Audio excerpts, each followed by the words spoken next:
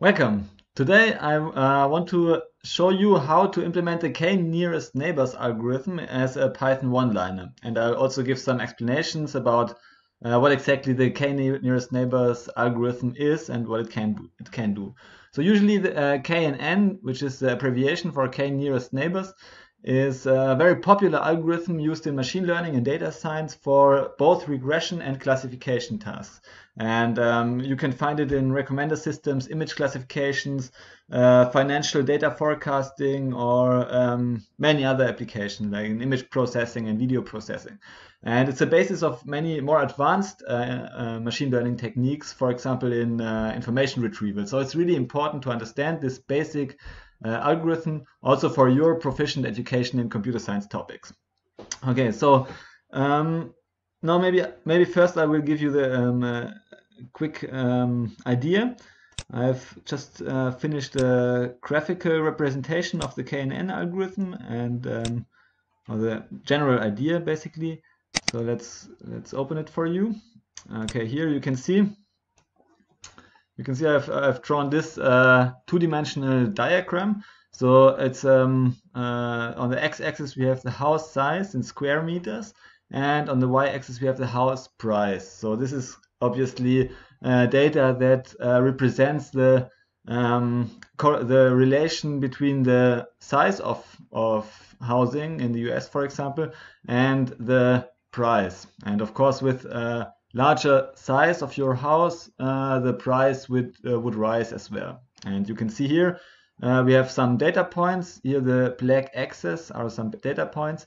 And now suppose we want to find, so this is kind of our model. And the interesting thing in KNN is the simple idea that the whole data set is your model basically. So you don't have, so usually in machine learning you have the training data set and you infer some kind of model out from this data set, which is a representation of your data set, but much more concise, and which also comprises of more high-level knowledge. Yeah, kind of you try to identify trends and patterns in your data set, in your training data, and the model generalizes this data. And KNN is also able to generalize knowledge from the training data, but basically the model itself, it's simply a collection of your whole data set. And so you can see now if this is our training data, this is also our model. And now suppose we have a query. So we want to do prediction tasks, and so we have the prediction for so suppose you're working in a retail real estate sector, and your client comes and he wants to know, oh, I have a house with 52 square meter, very tiny house. What is the house price based on your data? And now you have all this client data, you have all these points, and now if you now you could simply run your KNN algorithm and, for example, select k equals 3. So we also can denote this as 3NN. You have which means that you determine the nearest neighbors. So you kind of represent your query in the space of your existing data sets, and which is this D, 52 square meter. And now you find all the three nearest neighbors from all of your data. And in this case, we have three data points or data items, A, B, C, which are closest to our query. And here we have the data. We have A is 50 square meter, cost $34,000 and so on. So B, C.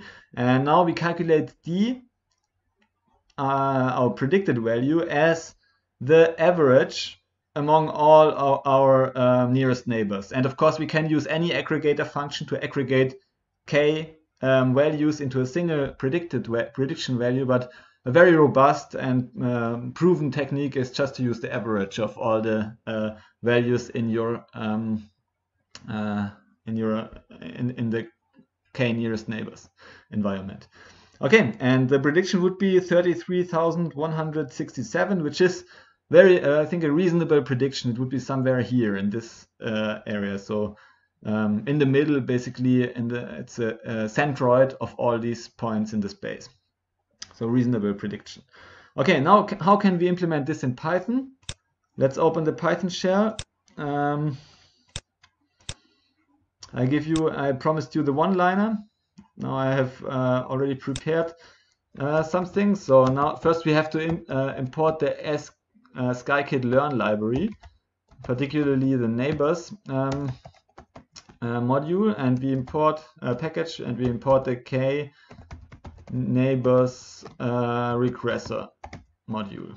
Okay, so if you want to do classification, then we would import the classifier. Yeah, the KNeighbors classifier. But we don't want to do this. We want to do regressor. And of course, we also need NumPy as usual for these types of data. So first, let's create some data. So we have I just copy paste a NumPy array. We create a NumPy array called X. We have some data, for example, the house size in square meter and the house price. So, for example, $30,000 and $45,000 for a house with 45 square meters. Okay, now the one-liner. Okay, the one-liner is basically here we create our model, and we use our KNeighbors regressor, which we imported.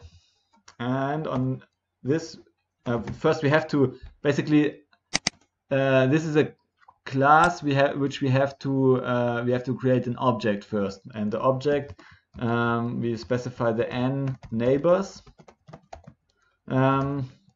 property, and this basically creates an object of our KNeighbors regressor, setting the number of neighbors, so our k value, to 3. I don't know why they don't have used simply k, because KNN we select k, but yeah, that's it. So first you create this regressor and you specify the k parameter.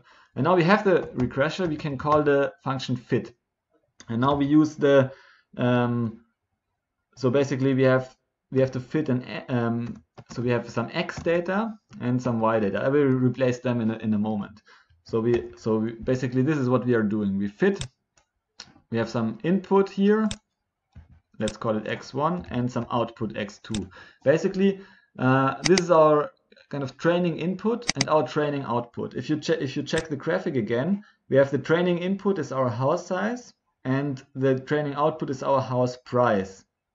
Yeah, so we have a mapping from input to output, two one-dimensional NumPy arrays. So we just put in two one-dimensional NumPy arrays. And so what are our NumPy arrays? Obviously, so if you print x, let's comment this out. If you print x, you see that we have this training data. It's kind in every line we have one observation, and basically we want to have the first column of this matrix, 35, 45, 40, and so on. This column is our input, and this column is our output. And we have to keep the data two-dimensional, basically, which means, so basically what our main idea, so your idea might be to use x, we slice over all lines and select the first column, and as output we slice over all lines and select the second column. If you don't know about slicing, I will give a reference to my slicing booklet so that you can get it below the video. Okay, so now we have okay, so now we have the input and the output, basically. But the problem is that if you print this, so first I have to comment this out because it would throw an error. If you print this, you see that we have now one-dimensional data here. So if you print, so our input to our fit function would be one-dimensional data, and this is not what should be what is expected by the regressor. It expects two-dimensional data. So the input should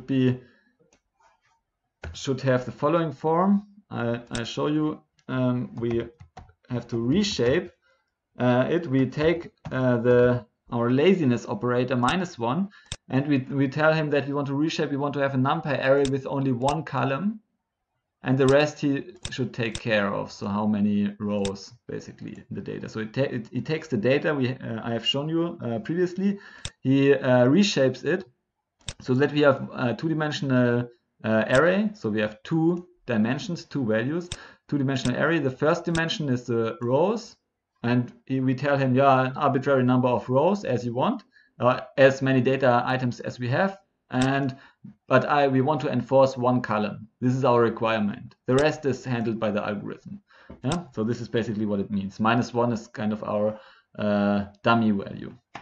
Okay, and basically if you do this, then our output would be, ignore the error message because I have not commented out our KNN yet. But you can see now we have the same data. We have our housing prices, but as a 2-dimensional NumPy array. And this is what we want. So each item of our NumPy array is basically a NumPy array itself. Okay, so therefore this expression is our input for our one-liner. So we take this as an y value, and we take a similar expression as our x value, but we want to take the first column. Okay, so here we select the first column, and here we select the second column. And now we do this reshaping thing to ensure that both columns have are 2-dimensional, or both input values to our fit function are 2-dimensional. Okay, and now we already gave the algorithm everything he needs to know. So he knows the input values, he knows the output value, he can build the model, he knows that we search for 3 values.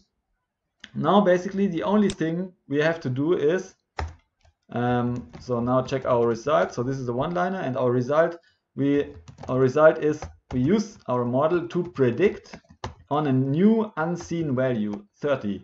30, you can see, so and again 30, our predicted value is again a 2-dimensional NumPy array with only 1 value, but this is kind of the syntax that is required. Okay, so we always have as input this 2-dimensional data or more dimensional data.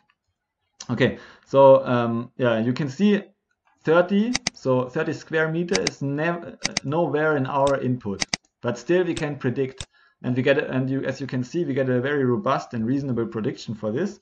If you print our result,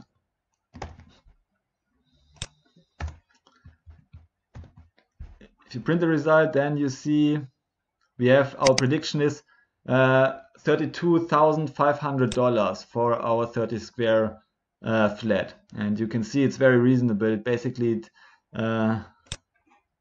here it basically takes the. I have a plot which shows you exactly what is the prediction here somewhere. Okay, where is the plot?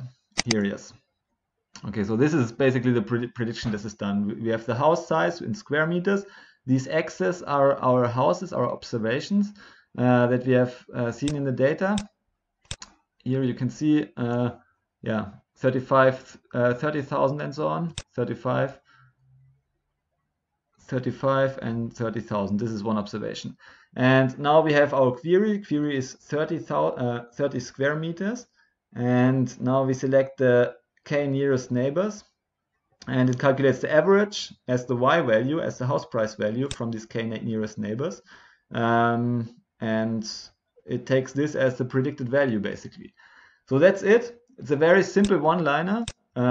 Here it's just we create the model k neighbors regressor. It's a class, so basically we have to call the constructor. We pass a number of the k parameter to our model, and then we call the fit function.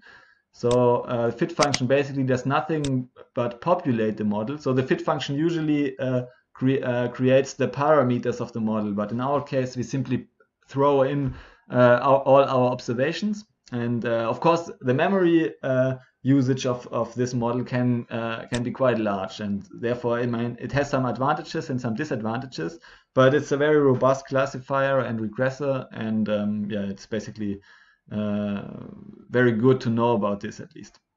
Okay, and then we basically then we have the model defined in one single line of code, and now we can call predict on unseen x values, or on unseen observations. Yes. Okay. Good. That's it. Thank you for listening. If you like this video and like to learn more about NumPy and basics of Python, then join my email list. I will also give a link below. In my email list, I send you at least one cheat sheet per week about different topics in computer science and Python, and I'll also give you almost a daily lecture or lesson about computer science topics, so various topics. It's a lot of fun. Join my email list, and see you soon.